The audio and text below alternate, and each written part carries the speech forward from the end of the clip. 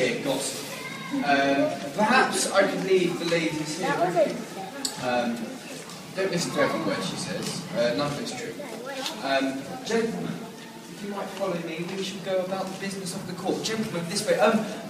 Perhaps we might reunite you with your ladies later. That'd probably be a good idea. If I don't know if we ladies would necessarily like it. I'm sure the gentlemen have on their maybe we will wait in the great watching chamber. How about that? If we wait in the great watching chamber, then the council can come and find us when they are done with business of state. Very well. You may wait when you like, Jane. I'm taking the gentleman. Indeed, the great watching chamber. All right. Gentlemen, with my ladies, remain with me.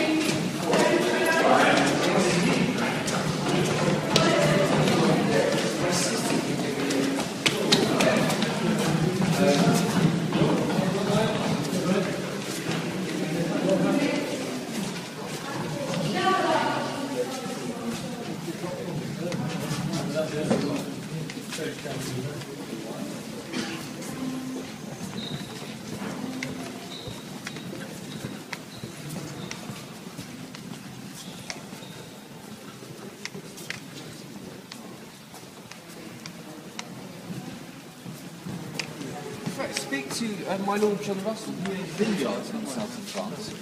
Come along, gentlemen, this way. Good save you. Right, we have pressing business to talk about. We have to discuss all affairs, international and domestic. This way, gentlemen.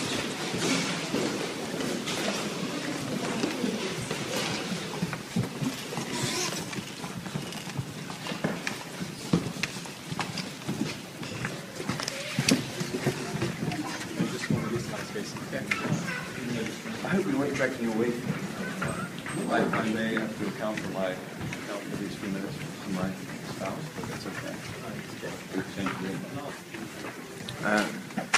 Very well.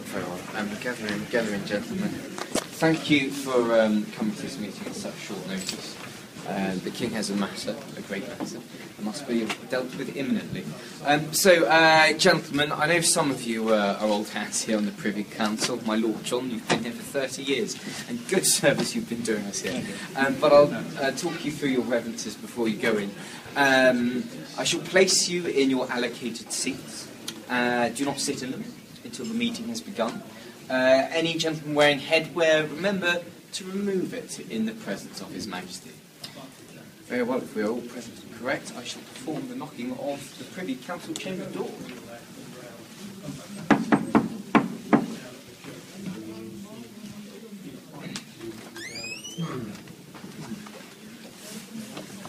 Your Majesty, I have with me the gentlemen of the Privy Council. They request admittance. Step forward and be recognised. My Lord Earl of Southampton, if you will sit with the Lord's Temple over there. My Lord Bishop, Stephen Garden of Winchester, if you could just pick it out on the spiritual side. My Lord Bishop of Durham, if you go right next to him. Lord Anthony Brown, just over there. I'm so sorry. Oh, you've got your page, you may sit at the back. And if you sit by your usual seats, or stand by them for now. The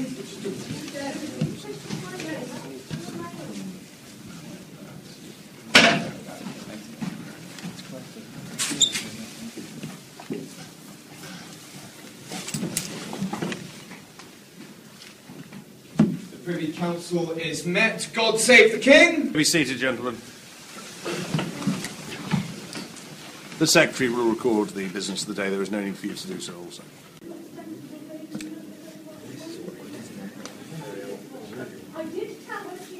Perhaps we could take the King out for a pint after that. He's got quite a bit today already, really. Your responsibility, all of you, was to calm her down and to ensure that she did not go anything from rash. I am surprised at you. She's this close to becoming Queen of England. We will resolve this. You know, sir. Bring your attendant forward with you. Your companion, there. Back row. Bring him forward. You will go with Lady Rochford. You will search the baser parts of this. See if you can find her before she leaves the precincts. Go, you take these with you. Yes. George, bring these forth. Yes, I do. These gentlemen. Find her before she leaves. The council meeting is dismissed. Right, gentlemen, rise, you heard the man. All rise for the King.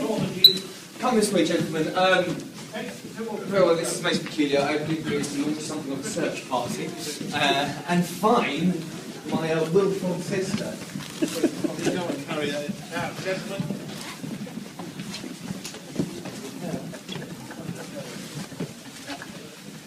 It is clear that George's wife and these other ladies have not managed to persuade Anne. She's flustered for some reason. We will find her before she leaves. Come this way. She's made to leave the court. Which way did she say she was going?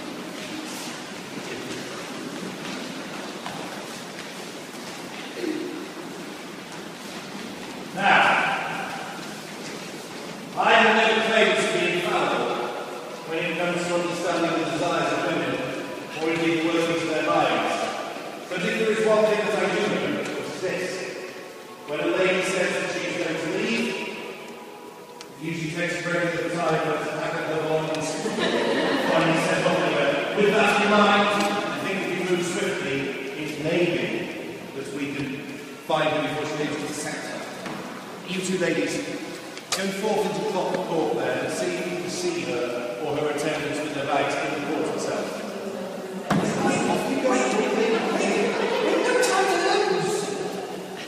Now, I need come and find us through the Hampton Court when you are done. Madam, you will stay here with your own towards the Hampton Court. Make sure they bring your news.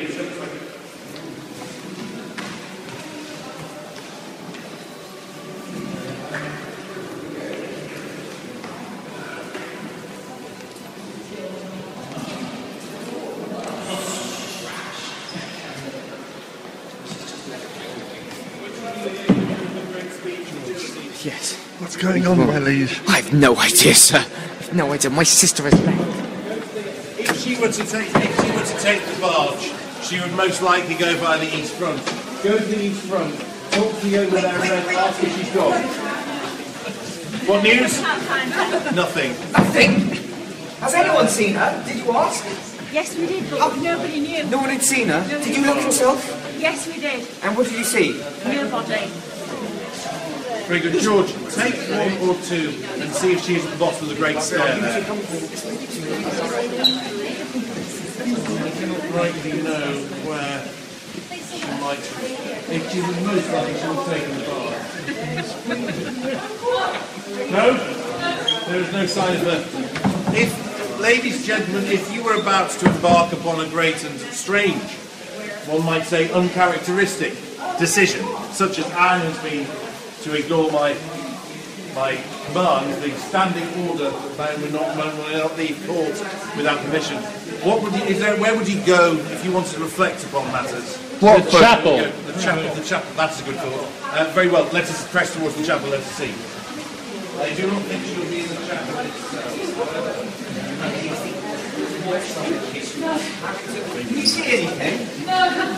Has anyone seen her?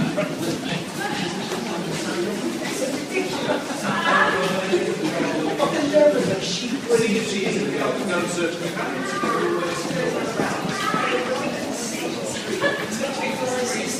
She's not 6 years old. George, I have sent one or two into the chat. It's possible she has gone to pray and reflect upon. Oh, yes. It's not very quiet. She is, yes. Ever since she was small. No news. Maybe if she did not take the barge, if she's not praying upon it, maybe she's gone towards the stables. Come and see if she can work. The stables.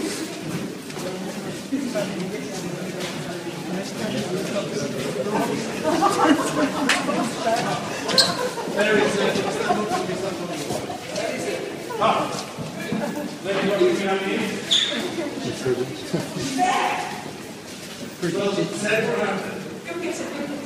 We found her. Tell you what. Smile nicely at us. Smile sweetly at her, Your Grace.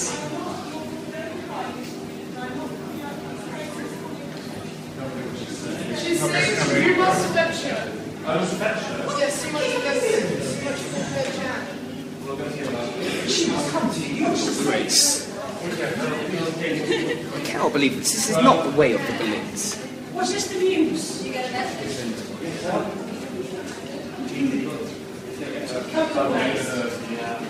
Very well. Gentlemen, ladies, I think sometimes it is best if discussions such as the one that Anne and I probably need to have are conducted entirely in private. You will attend to me here, George. Very well. Give His Grace space and time. Anne? Well, I hope you're proud of yourself. Me, I love you. Why is it always my fault? Wasn't I? Now look, wasn't I the one who just found her? Oh, don't shout at once. Someone back me up. Hasn't everybody been having a go at me all day long? I'm just trying to do my best in a very difficult situation. Thank you very much indeed. Why don't you? She's on my side. Why don't you tell us what's going on? What's going on? No He's just going to be silent as the grave, and he won't say why Lady Anne is all of a sudden dragged in front of the king. Oh, you're not in the news, are you? Well, he told me that you tell me, and now I'm asking you, what does the king say inside the council? She's like, But it's no secret, Jane, where the king's affection truly lies. Oh, we're vying for attention again, Jane. Do you want to go and talk to her? What's going on? What's going on? I don't know, I feel like I'm in a farce at the moment. Cromwell had news. You will not tell me in... I will find out my other ways. I must be silent from the meetings that I have been privy to. Ladies, My Lady Jane. we've got ways of making our husbands very, very, very jealous indeed. Don't do that one. Oh, the king comes, the king returns. Save the king. God Save the king! God save you all, rising and rising. My friends, I am delighted to say that although today started with some considerable difficulty between my beloved Anne and I have no memory of that, Your Grace. we are now happily as one once more. I have explained to Anne that perhaps there's a slight doubt to us by the French king not to recognise Anne's position as my particular favourite, but to pretend instead that she was his mistress. Perhaps it is the spur that I have been needing to realise that the time has come to be more decisive in our dealings with the question of my marriage. I have explained to Anne that henceforth I will have no more gifts or offerings or emissaries from Catherine of Aragon, the Dowager Princess of Wales. She will not be permitted to attempt to sway my mind either with gifts or with words. Anne is henceforth, as many of you already know, not simply to be known as Mistress Boleyn, but to be known as the Marquis of Pembroke.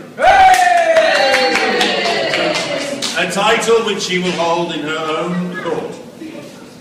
And furthermore,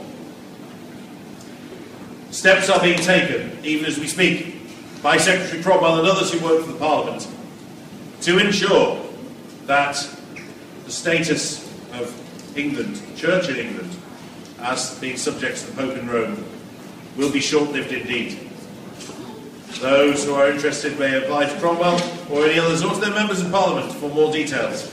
But suffice it to be said that Anne is clear that there will soon be a legal framework whereby my divorce may be decided here in England. And I trust now I have set all these matters in train, you will be satisfied. Your Grace, may I thank you most humbly that you have indeed fulfilled all three of my requests for this day. And I am delighted to say that I am now almost entirely satisfied. Well, I'm glad to hear it. I know, of course, Anne, that your heart will never be truly satisfied until you are Queen of England, and this is what I desire more than any other thing. But, that you may be clear, this is my most fervent desire. I have a small gift for you. George.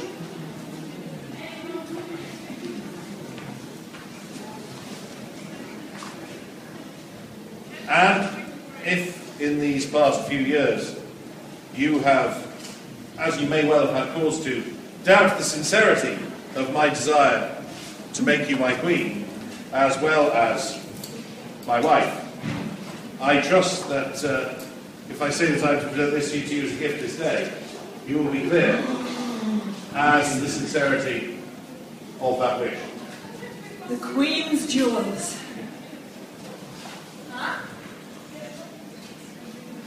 Oh! What say you, friends? I think they look rather well upon you, Anne. Yes, Your Grace, I find that I can now pronounce myself entirely satisfied with your full intent to make me queen. I am glad to hear it. And as these are shortly to be your subjects, perhaps you wish to address them as such. May I say to all of you how much I look forward now, in the very near future, of ruling over you as Queen Consort alongside His Grace the King, in the hope and the prayer that together he and I will create a better church in England. I thank you all for your kindness today.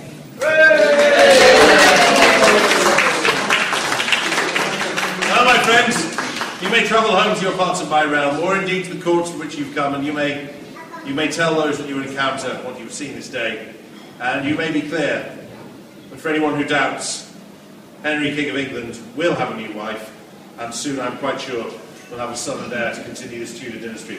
God bless you all. Hey! God save the King! God save you. God save the King!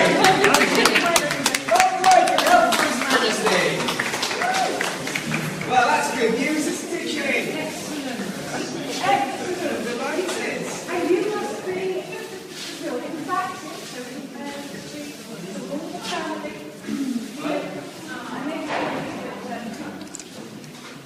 Nervous. I think it is evident to all concerned that it is Grace's wish, is it not? It is. I fear not, Jane. You should think yourself lucky. You are part of the royal family now. By default.